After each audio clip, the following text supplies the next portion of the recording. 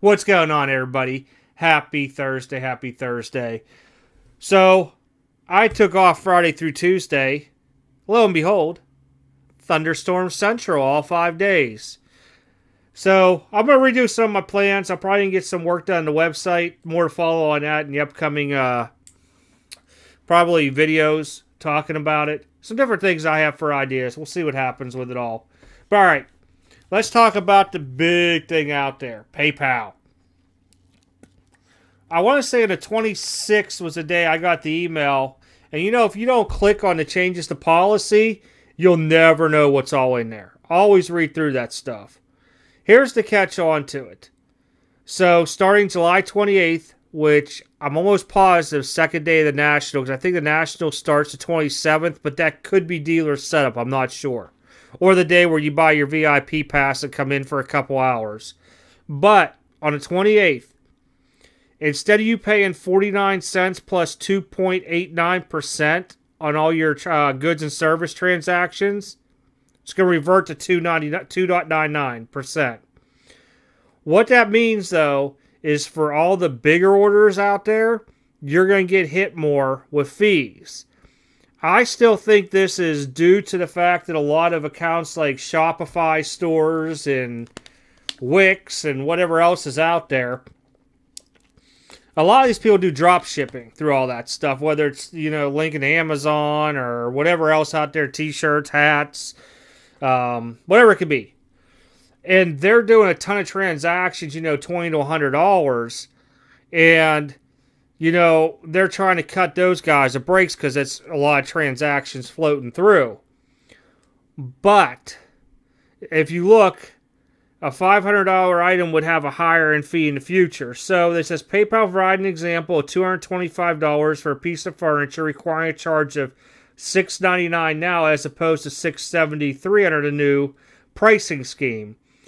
That's why I said I think around 500 is going to be the point after that to where you start seeing you're paying more in fees. But that's not all.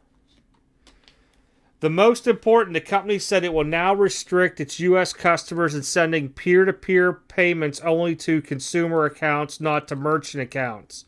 So, if you base it, what this is saying is if you have a business account like I do, I can only take goods and services. I can't take friends and family.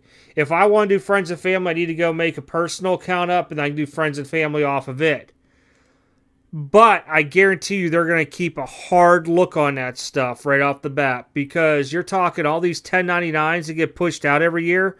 How much goods or how much friends and family sent all these dudes on like IG, Twitter, all these Raz rooms and stuff.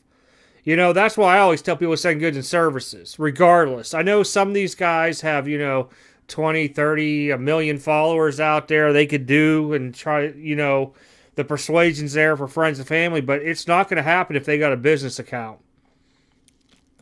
What'll be funny is all the merchants now that are sitting at the National, if they don't know this, think about this. If you're sitting at the National and you're like, yeah, I'll take $300 PayPal for it, thinking that you know you're not going to pay fees on it, or we'll just say I'll take $1,000 if you PayPal it to me. They got a set of goods and services to you now.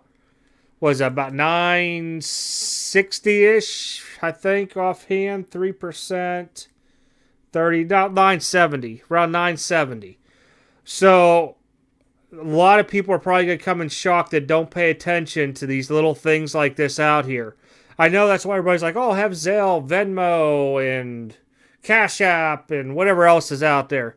Guess what? They're all going to be changing to this stuff because the IRS and the government's pushing on these platforms, and they want to know, why did I send Bobby $100?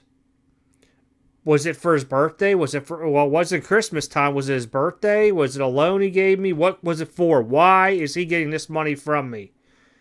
You know, eventually this crackdown is going to happen. People will find their ways to wiggle through like always.